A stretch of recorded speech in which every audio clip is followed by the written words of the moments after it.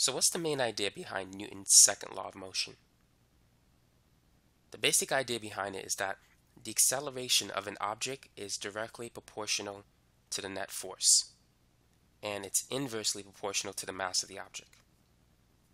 Perhaps you've seen this equation. The net force is the product of the mass and the acceleration. So the acceleration is equal to the net force divided by the mass. So if you increase the value of the net force, the acceleration will increase. Now, whenever you increase the numerator of a fraction, the value of the entire fraction increases. But when you increase the denominator of a fraction, the value of the whole fraction decreases. So if you increase the mass of the object, the acceleration will decrease, provided that the net force is constant. So thus, we could say that acceleration and force are directly proportional to each other, and the acceleration is inversely related or inversely proportional to the mass of the object. So, if you double the force, what's going to happen to the acceleration? If you increase the net force by a factor of 2, the acceleration will double. If you increase the net force by a factor of 3, the acceleration will triple. Now, if you double the mass, the acceleration will be 1/2 of its original value. So it's going to decrease by a factor of 2. If you triple the mass, the acceleration will decrease by a factor of 3. So it's important that you understand that. So let's say if we increase the force by a factor of 4 and we increase the mass by a factor of 2. By what factor does the acceleration change? To answer a question like this, just plug it into the formula. So it's going to be 4 divided by 2. The acceleration will increase by a factor of 2. If something doesn't change, replace it with a 1. So let's say if the force, let's fix that.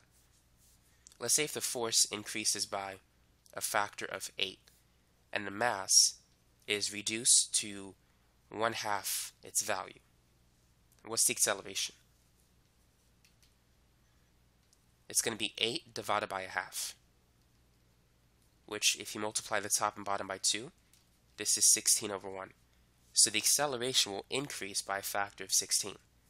So if you decrease the mass, the acceleration will increase if the net force is constant.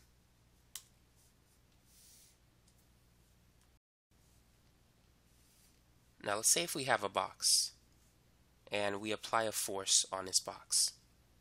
What is the direction of the acceleration? So what is the direction of the acceleration vector?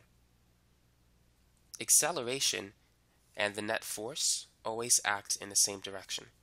So the acceleration is going to be in this direction. Now let's say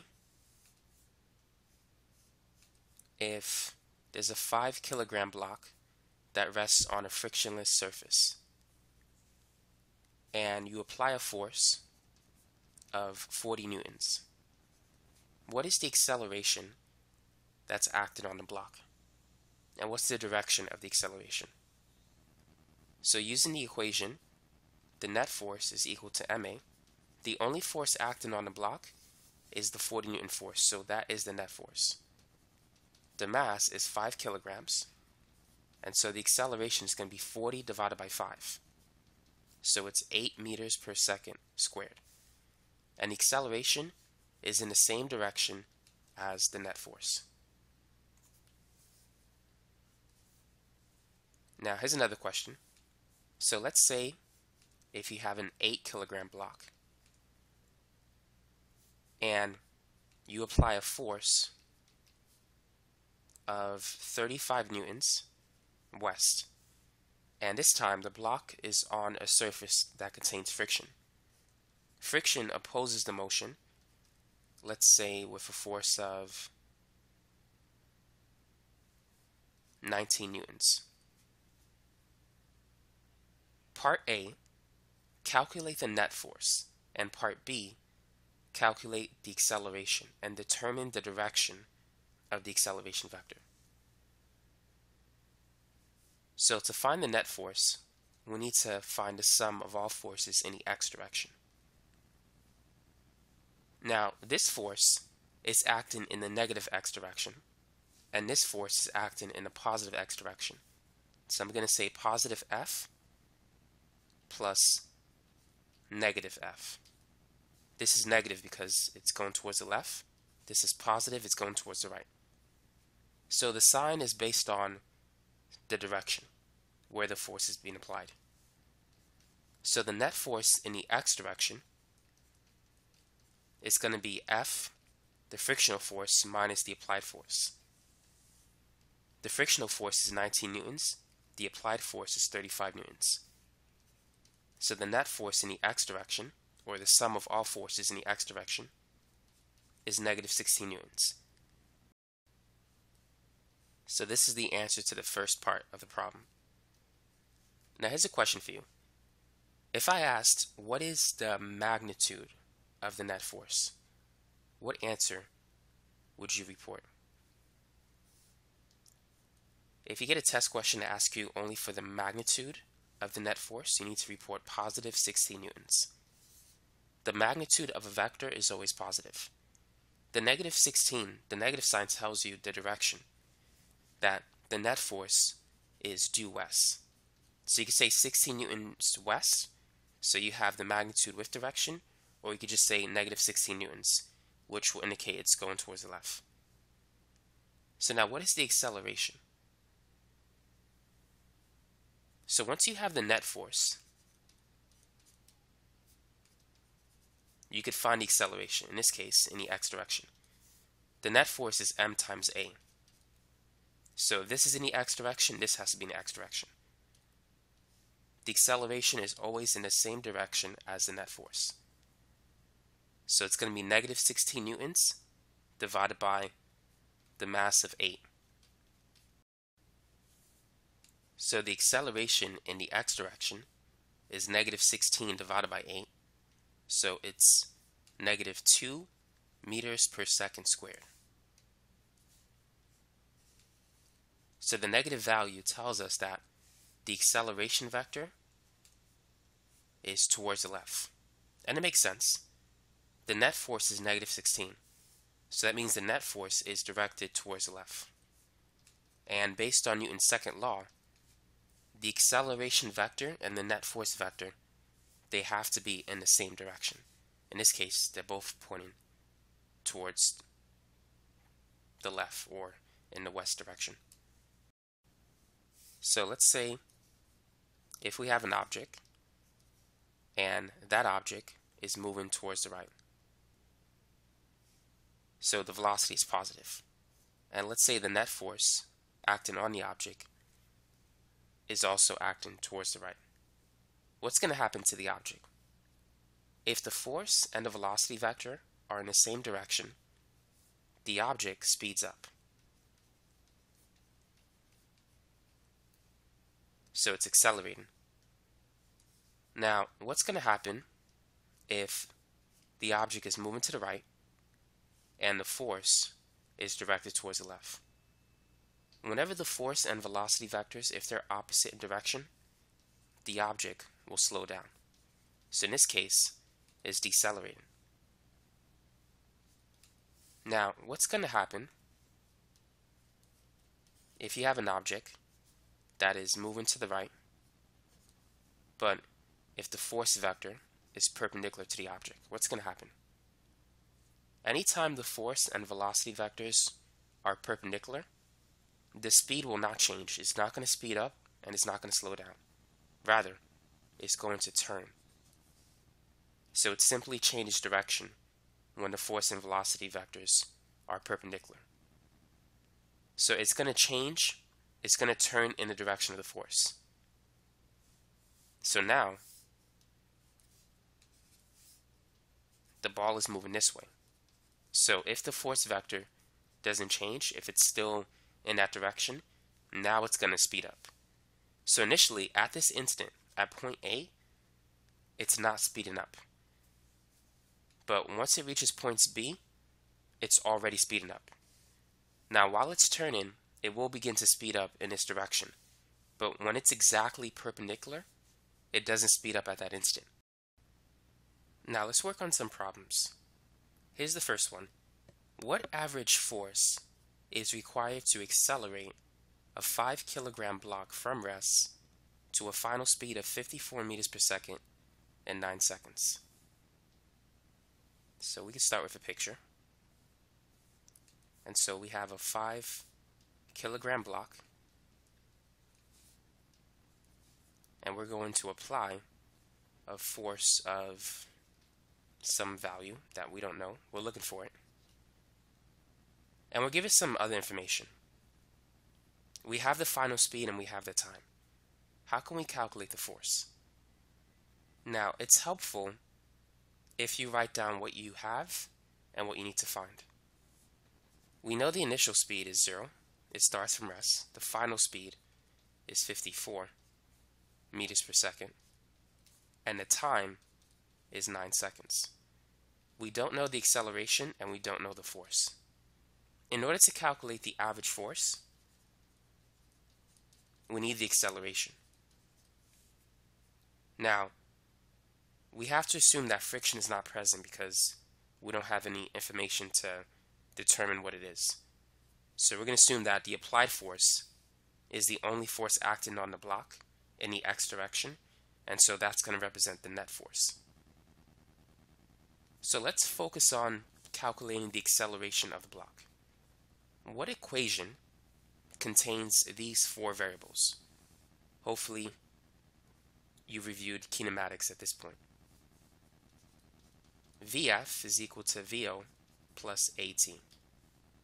So the final velocity, which is 54, that's equal to the initial velocity of 0 plus the acceleration multiplied by the time. So the acceleration is 54 divided by 9, which is 6. So it's 6 meters per second squared.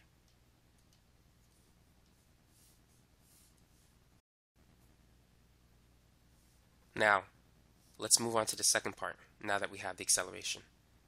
So the force is going to be the mass of 5 kilograms times the acceleration of 6 meters per second squared. And 5 times 6 is 30. So it's going to be 30 newtons. So that is the net average force that is required to accelerate the 5 kilogram block from rest to a final speed of 54 meters per second in 9 seconds. Now let's move on to number 2. A 1500 kilogram car moving at a speed of 45 miles per hour comes to a stop after traveling a distance of 200 meters. What was the average force exerted by the brakes on the car? So I'm going to use a box to represent the car because the box is just very simple to draw. And so the mass of the car is 1500 kilograms. Now the car is moving at a speed of 45 miles per hour. Now it comes to a stop, which means it's slowing down until it stops. So therefore, the force that brings it to a stop is opposite to the direction of the velocity. Because remember, if force and velocity, if they are in the opposite direction, then the object slows down. Now, it's going to take a stopping distance of 200 meters to slow it down completely to a stop. So our goal is to find the average force. So if we could find the acceleration, we could find the force. So let's make a list of what we have. We know the initial speed is 45. Actually, before we do this, let's convert miles per hour to meters per second. So we have 45 miles per 1 hour. And 1 kilometer is 0.6214 miles. And 1 kilometer is also 1,000 meters. You want to set it up in such a way that the unit miles cancel. And also you want kilometers to cancel as well. So right now you have meters. If you don't understand this, you may want to watch my video on metric system review and unit conversion and dimensional analysis, which I'll teach you how to convert from one unit to another. Now let's convert hours into seconds. So 1 hour is 60 minutes, and 1 minute is equivalent to 60 seconds. So now the unit hours cancel, and also minutes cancel. So what we have left over is meters per second. So now let's do the math. We're going to multiply by the numbers on top and divide by the numbers on the bottom. So it's 45 divided by 0.6214 times 1,000 divided by 60, and then divided by 60 again. So you should get 20.1 meters per second.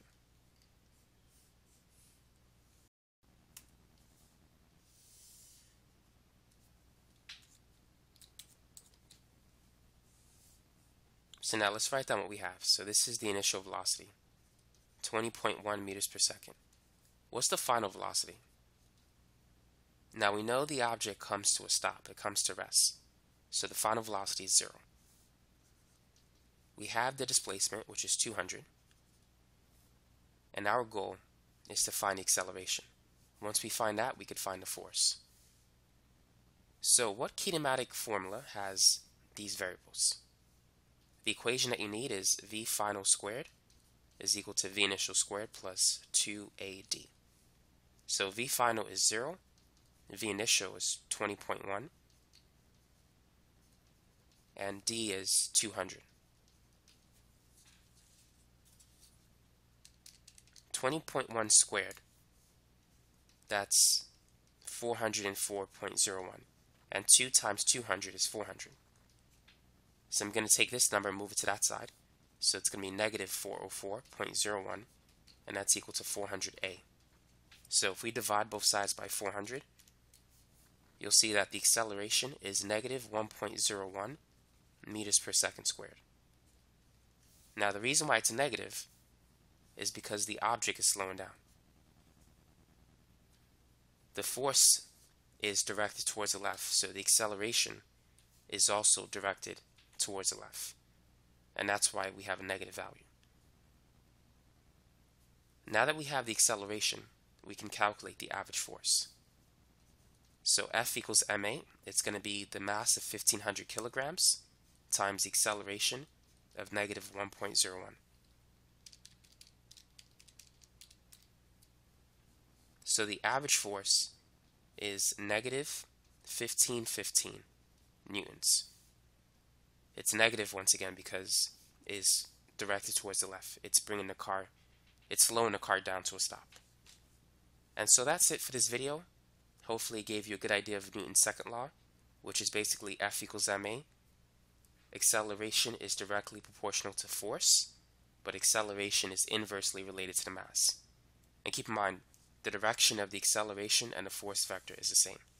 And now you know how to solve some problems using the F equals ma formula.